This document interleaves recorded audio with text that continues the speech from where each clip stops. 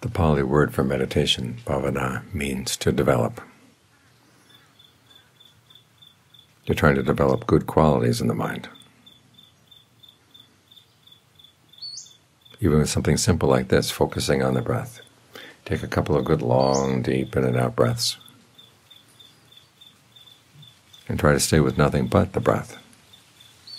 In other words, the sound of the crickets, the sound of the wind, the sound of the crows. You don't have to pay them any attention.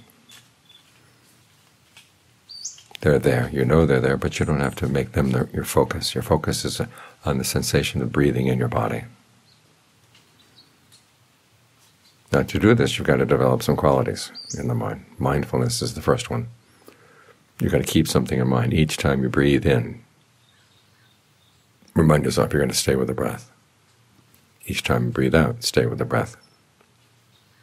And you have to be alert to make sure that you actually are staying with the breath. And notice how the breath feels. One of the ways of making it easier to stay with the breath is if you feel comfortable with the way you breathe. Feels good coming in, feels good going out. What kind of breathing would feel good now? You might want gentle breathing, you might want more intense breathing. And think of the breath not just as air coming in and out through the nose. The whole energy movement in the body, that counts as breath too. So make a survey. What's going on in the body right now? When you breathe in, where do you feel it? If you pay careful attention, you can actually feel it going all the way down through the torso, down through the legs, or down the shoulders, down through the arms, down to the tips of the fingers. There's an energy that lets you know that you've got a body right here. And how does that energy feel?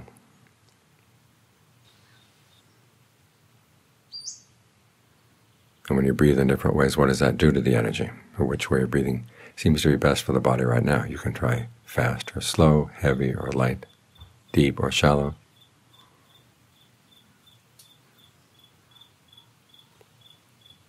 Experiment to see what feels good right now, because after all, the breath is the force of life. Without the breath, you wouldn't know the body at all. The body and the mind would have to go their separate ways. So this is the force that keeps them together. So it only stands to reason that if this force feels good, it's going to be good both for the body and for the mind.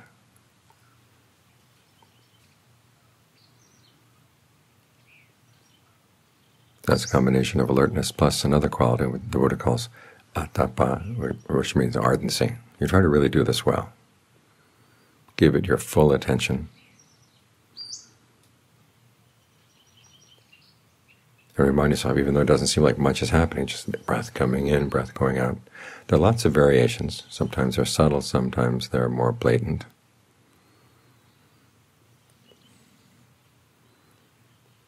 But you can create a sense of well-being in the body for free. You don't have to borrow your breath from anybody else. You don't have to buy it. It's right there. It's simply a matter of your learning how to cultivate the potentials that you have in the body. Because what we're doing is we're giving the mind a good place to stay. If it doesn't have a good place to stay in the present moment, it's going to want to wander around. And it wanders around in what? In the thoughts that it's made up. Some of which are true, some of which are not true. Some of which are good to think, some of which are not good to think.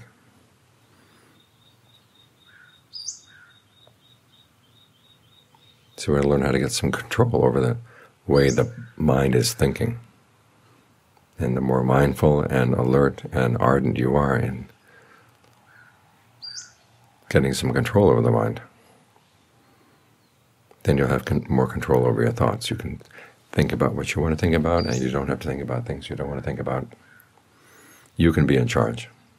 All too often it's the other way around. Our thoughts are in charge. A thought comes into the mind, you can't shake it. It seems to follow you around wherever you go. It's not necessarily a thought that you like, or necessarily a thought that's actually good to be thinking, but it's there.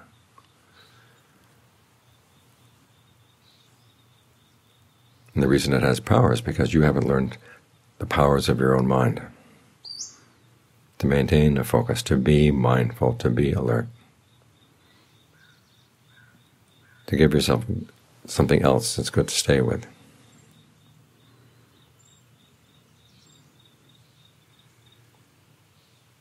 When the mind is more solid like this, then you can begin to trust it. Because the development of the mind, the meditation, goes together with two other practices, the practice of generosity and the practice of virtue. And it's a lot easier to practice them when there's a sense of well-being inside. If you're feeling ill at ease, or if you're feeling exasperated, the mind will say, no, I don't want to be generous. And who cares about virtue? Look at all the people in the world who get ahead by breaking the precepts. But getting ahead like that, that's not necessarily good for them. And it's not going to be good for you if you follow their example. There are 5 precepts altogether: the precept against killing, precept against stealing, precept against having illicit sex, precept against lying, the precept against taking intoxicants. These are the 5 qualities that make you a human being, because they go together with 5 virtues. In other words, it's not just that you don't kill living beings, you actually look out after their welfare. You develop the virtue of kindness. As for not stealing, the opposite is learning how to be generous, realizing there are a lot of things that you have more than enough of. And there's a sense of well-being, a sense of spaciousness in your mind when you feel rich enough in your own time, your own strength, your own forgiveness that you're willing to share.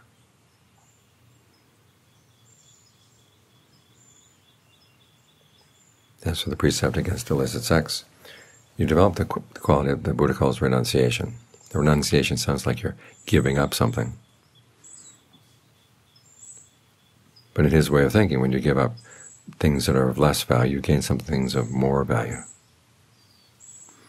In this case, you develop the sense of well-being that comes simply by sitting here breathing, breath coming in, breath going out, and it doesn't require any sensual pleasures at all to make you happy. That's what you learn when you meditate. You've got the resources inside that you can breathe in a way that feels really satisfying. And it's all for free. It has nothing to do with sensual desires at all. That's what renunciation means. It's like a trade, or it's like playing chess. You know you have to give up some pieces in order to win. The kind of people who want to win and keep all their pieces, well, it doesn't work. It's like planting flowers and other plants in your garden. You may decide that you want all kinds of plants in your garden, but some plants will kill the other plants. You put in an eucalyptus tree, it's going to kill everything else in the garden. In the same way, you have to realize there are certain pleasures in life that you just have to say no because you want something better. And illicit sex is one of those things you just say no. And then you compensate.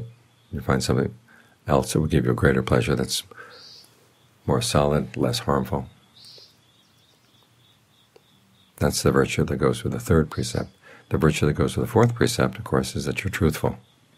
You're honest in your dealings with other people. And the virtue that goes with the 5th precept against intoxicants is that you're heedful. You see clearly that your actions are going to make a difference between whether you're going to be happy or whether you're going to be suffering. And you realize you have to be really careful about what you do and you say and you think. You can't just go with every urge that comes in the mind. You have to stop and think, when I do this, what are the results going to be? As the Buddha said, the sign of wisdom is when you realize there are certain things that you'd like to do, but you know will give bad results. So you learn how to say no and stick with it. other things that you don't like to do maybe, but will give good results if you actually do them. And you learn how to talk yourself into wanting to doing them. That's a sign of real wisdom. That's a sign of real intelligence. In other words, knowing how to psych yourself out to make sure that your likes and dislikes don't take over your life, and your sense of cause and effect of what really will be in your long-term best interest. You let that take over. So to develop these 5 virtues, the virtue of kindness, the virtue of generosity, the virtue of renunciation, the virtue of truthfulness, the virtue of heedfulness, requires work, requires strength. And this is one of the reasons why we meditate, to get the mind to settle down like this, because when the mind settles down, it gains strength. It's not running around all the time, and it's not harassed by thoughts that are totally useless. You train it to think when it needs to think, and you train it to rest when it doesn't. That way you're using your mind well. And you're in charge of your life.